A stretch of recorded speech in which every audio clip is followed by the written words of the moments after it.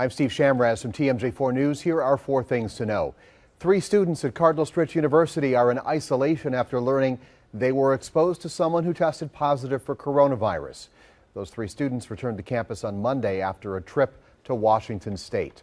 Gas prices are dropping as coronavirus concerns continue to grow. Here in Milwaukee, GasBuddy.com says the average price is $2.18 a gallon. Lou Perine's in Kenosha is down to $1.74 a gallon. Crude oil prices plunged in world markets as Saudi Arabia and Russia are also fighting over the price of oil.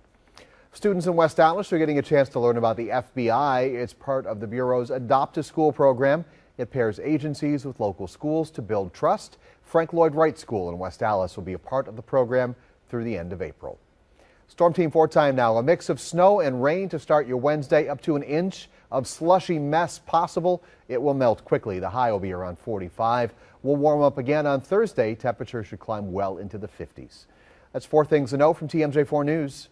I'm Steve Shamraz.